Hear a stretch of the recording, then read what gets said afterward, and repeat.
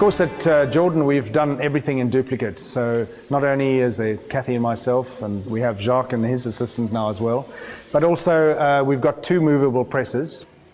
Yeah, what the press will do is basically just, it's a canvas bag inside. We'd roll it, start inflating it, and very, very gently under gentle air pressure, we will then be pressing out the juice from the skins. And you get this really good quality juice coming off.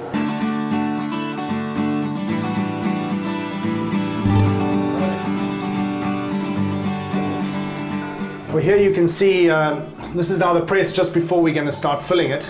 We've got these wonderful juice draining channels over here which separate any of the solids, the skins, the seeds, and so through this you'll find just the clear juice that we've pressed off will drain through that out of these various channels, and right out at the end as well, which has got the largest draining surface.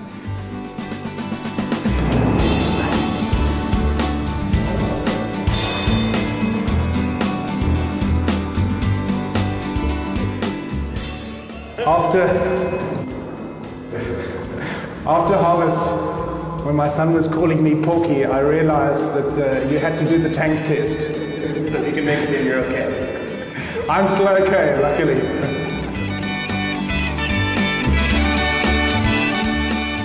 What a way to go.